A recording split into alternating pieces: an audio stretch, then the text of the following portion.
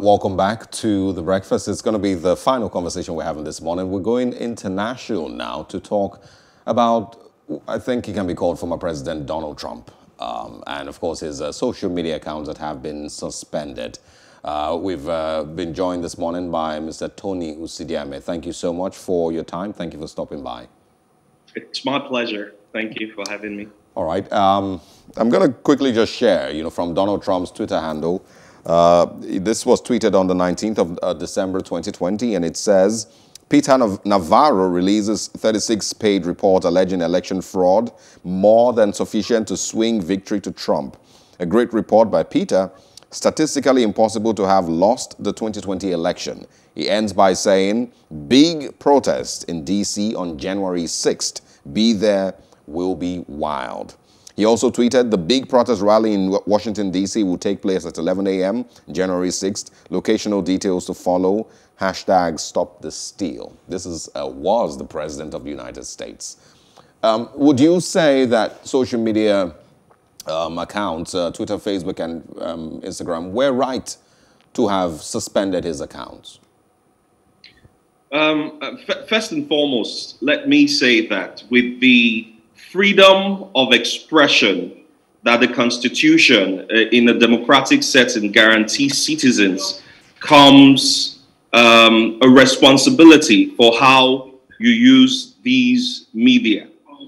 And when a president or anyone for that matter uses the social media to circulate fake news and incite people to violence, of course, the social media platforms have a responsibility to censor or to suspend or ban, depending on which they've decided to opt for, that user for contravening the community guidelines. Don't forget that social media platforms under the free speech principles are self-governing, self-regulatory. So they have the power based on the rules that they have set for the community to sanction erring users. And I think that is what happened in the case of President Donald Trump.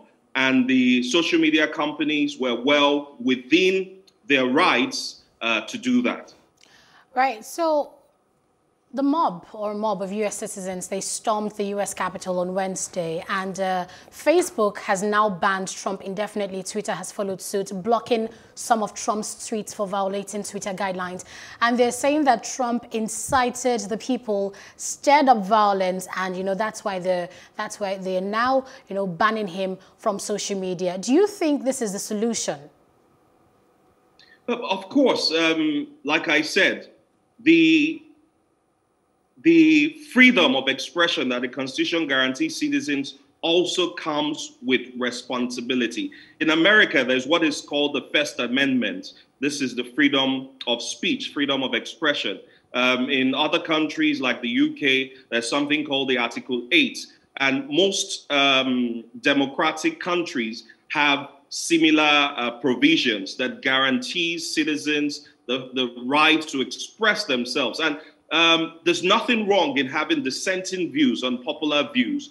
But when those views are capable of inciting people to violence, then the social media companies have a responsibility to put a stop to it, as they have done in the case. So like I said before, if people are allowed to continue without any kind of moderation, we're only brewing anarchy, as we almost saw at the Capitol a few days back. So people, especially people in positions of authority, like the president of a country, must lead by example. And I think making an example of him would be a lesson to the rest of us that we cannot go about spreading false news and inciting people to violence without there being consequences. So I think it is a step in the right direction for the social media companies. Don't forget that if they fail to do this, they're also exposing themselves to legal suits because of damages that may arise as a result of the activities of their users. And I'm sure these social media companies wouldn't want to find themselves in that kind of situation. So I think it's a great example that they've made of the president for the rest of us to be more responsible as to how we use social media. How do these levels of censorship by the social media platforms work hand in hand with a country's laws? Nigeria, sometime last year, went. There was a lot of conversation about the social media bill and, how they were trying to control fake news and, create laws that would control social media usage. And so, how do you think that social media censorship by the companies themselves can work with the laws of a country that maybe wouldn't need such extra laws, being placed by a government?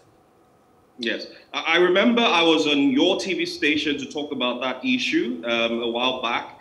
And what I said at the time still remains, that the free speech principle allows the state to impose only a limited set of civility norms on social discourse. The responsibility for moderation falls largely on the social media companies, who are the intermediate companies in this case, themselves.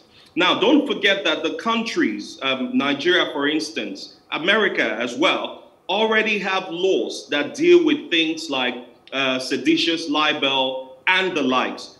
They can call on those laws rather than attempting to introduce new laws that would be seen as an attempt to take away this very important right of citizens. So the state has to allow the social media companies do their work. As we have seen in this case, the American legislature can decide to take other measures as a result of the actions of the president. There are already talks about impeachment based on this inciting action that he has done. But the social media company have done their own job first by suspending him. And I think that is the way it should be in a democracy. If you allow the state too much power in this case, then it would be seen as taking away the rights of citizens. And we don't want that in a democracy. Thank you very much, Tony, for your thoughts on this matter.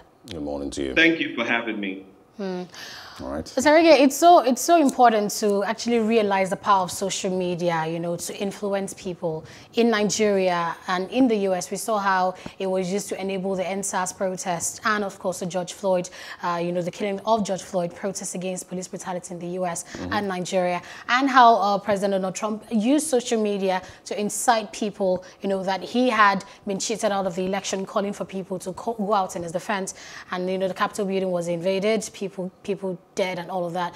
But hopefully, the social media giants have taken the right step in the right direction, and Biden will be inaugurated Wednesday, January 20th, 2021. Yes, it's important, that, it's also mentioned that regardless of how much free speech, your rights grant you, once you go overboard, and you break certain laws, there definitely will be consequences for that. And some people would even argue that Donald Trump's Twitter handle should have been shut down years ago, not, when it was already too late. The incitement didn't start 2 weeks ago or 3 weeks ago. It started, 3 years ago, 4 years ago, when he became president, and, the things that he was spewing back then.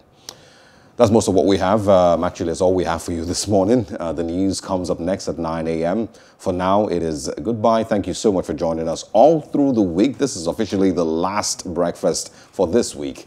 Amen. And if you missed out on any of the goodness and the conversations that we had all through the week, quickly join us on social media at Plus TV Africa on Facebook, Twitter and Instagram. Same with our YouTube channel at Plus TV Africa. I am Osaogie Ogbonwa. And I am Annetta Felix, asking you to have a beautiful weekend.